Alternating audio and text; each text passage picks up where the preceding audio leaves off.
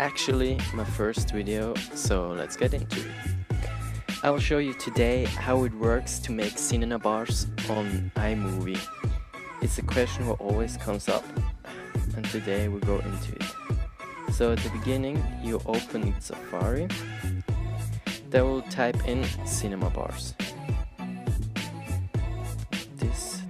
Then you go to pictures, and there are a bunch of cinema bars pictures. So you pick one. You have to see the sizes on down here.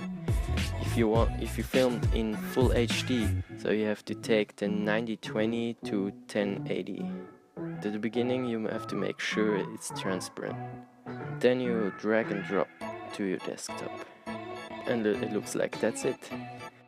The right size, like this.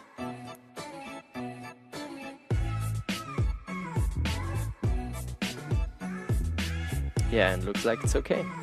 So some people on YouTube, they have like a green screen to use that the bars are moving. So open Safari and write green screen.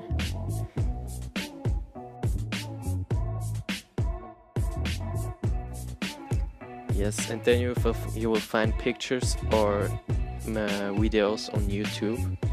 So you can download this green screen on YouTube, put it in iMOVIE, and then the bars will moving. I will show you how it works when you have the video. So you put up here, and then you click on green screen. This. Last thing left, if it doesn't work, you can click on picture, and then you can adapt the picture to the video, so you have the same size and you're good to go.